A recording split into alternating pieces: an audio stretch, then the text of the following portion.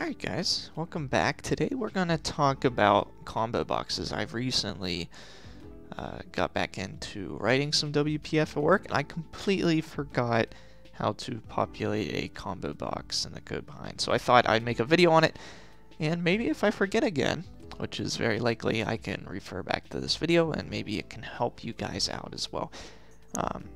For those of you that want to know about combo boxes. Anyway, I found some chill royalty-free music playing in the background. Let me show you what I got. Here we go. So let me know what you guys think. I wanted to get something in the background so it wouldn't just sound like I'm in a cave with no one else.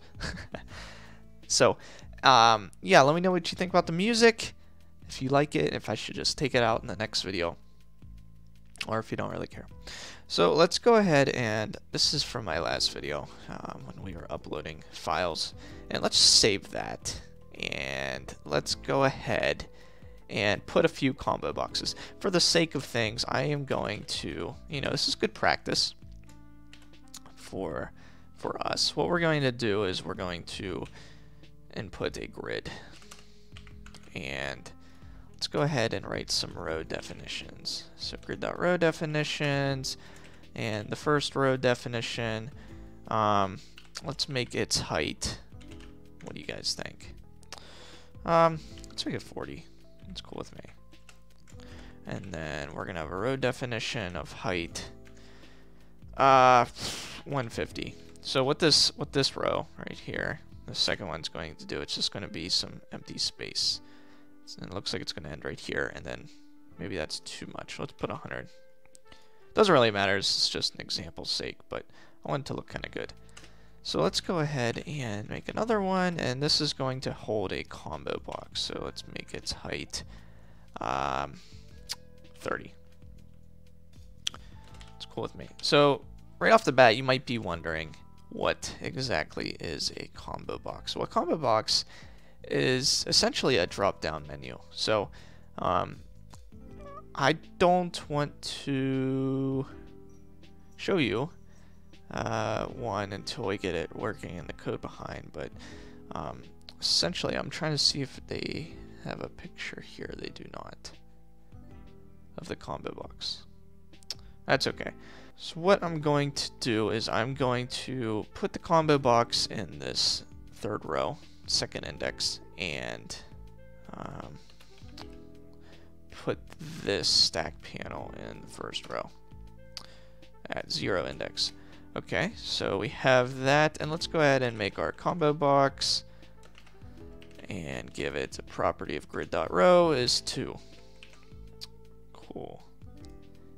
And that should be all that we want to do. Actually, no, let's go ahead and set width, and let's set that equal to, what do you guys think, 150. And what we also need to do is give it a name. So x:\name, and let's name it example combo box. So if we save it, my little thing that I made has a nice way of making sure everything's aligned properly. Okay, cool. So we have our example combo box, and now we just need to populate. So this is what it looks like. It's a little drop down menu, and then when we press on this, let me go ahead and start it just so you guys can see. I got my tea here. I usually have coffee. I think it's too late for coffee. It's 8:04. I won't be able to go to sleep. So I made tea. Tea has a little bit less caffeine, I think, if you ask me. Maybe not. But that's what I'm drinking. Here's the combo box. You can see it's empty. It has nothing to choose from. It has nothing for the user to choose from. So let's go ahead and add some values for the user to choose from. So we're going to go to the Codebehind. I already have it right here in the tab, but if we wanted to, you could just expand this and click on the XAML.cs of the file. So right when the constructor is called, let's go ahead and create an array. So let's just say this is going to be an array of strings. So string array equals new array. And then let's just go ahead and give it some values. So let's say, oh, I forgot to give it a name. That might help. Combo items. Let's just name it that. And let's have the user select like a pop or soda, wherever you're from. I say both, so I try to keep it consistent. Let's say we have Coke, and then we have Pepsi, and then what else? Mountain Dew's a big one. I don't really drink much pop anymore. I've been drinking more coffee, tea, and I've been really into LaCroix recently. I haven't had pop in a while. Usually when I do get pop or soda, it's at a restaurant.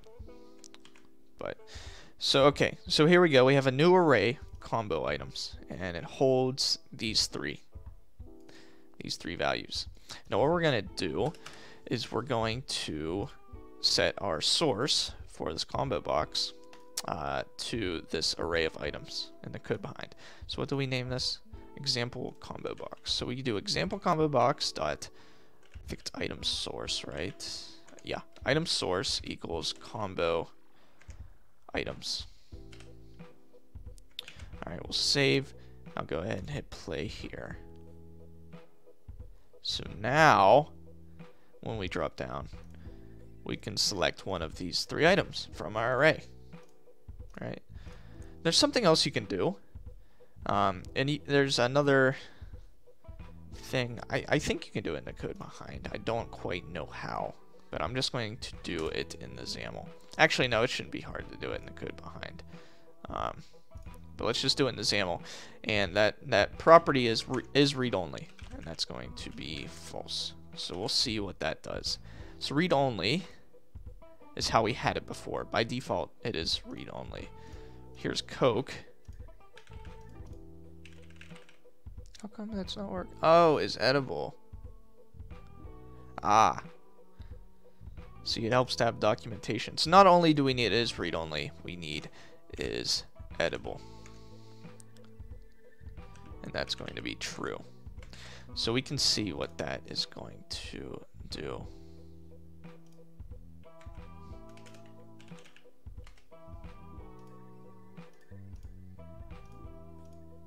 So now we have kind of a mixture between the text box and the combo box. All right, we get these predefined values. We get these values that we made in the array, and we can actually edit it. So if I wanted to make it Pepsa, I don't know what that means. Maybe that means something in English or in another language. I don't know. I can do that, and that can be my item. So now I am able to edit from this. I don't know when that would be useful, to be honest with you. Because typically when you have this, unless you're just wanting to give the user ideas, and then they can go from there. That's the only thing I can think of as to why you'd want to use this and not just the text box. Because that kind of defeats the whole purpose of having these drop downs, right? But just for the sake of argument, it is there. So let's go ahead and create an event called selected. So after I select something, let's go in our Codebehind and check that out. Example combo box selected, and let's just do message box.show. I forget what we called it. Example combo box dot selected item, not index. Selected item dot toString. So what that should do, I didn't actually look at the documentation for this. I'm kind of just winging it. So what that should do is after we select something in the combo box, it's going to fire this event that we created. So we created this selected event, and that event it's going to fire, and the Codebehind is example combo box selected. And then what we did is we took the selected item, we made it a string, and then we're going to do this little pop-up that reads it out. So let's see if this works. Like I said, I'm kind of just winging this. Did it work? No. Okay guys, I figured out what my issue was. I went ahead, let me save this so it formats. I went ahead and I took away the is edible and read-only values. And I changed the event to selection changed.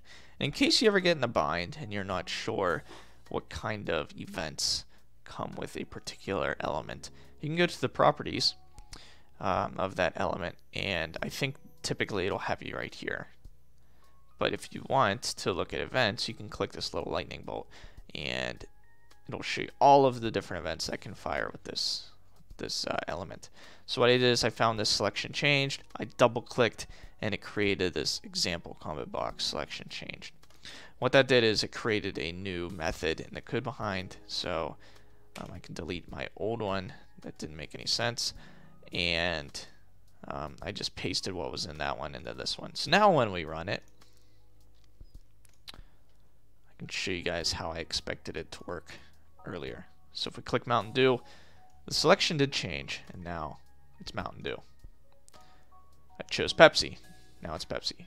I chose Coke, and it came up as Coke. So there you go. That's how you can bind in a little bit of event functionality with the ComboBox. Like I said, I forgot how to do this, so I thought, why not make a video? And we can do another video actually later on, talk about binding to ComboBoxes. That might be useful too. Anyway, guys, thanks for watching. Hopefully you enjoyed the music in the background. I do. I think it's soothing. Yeah, I guess I will see you guys in the next video. Take care.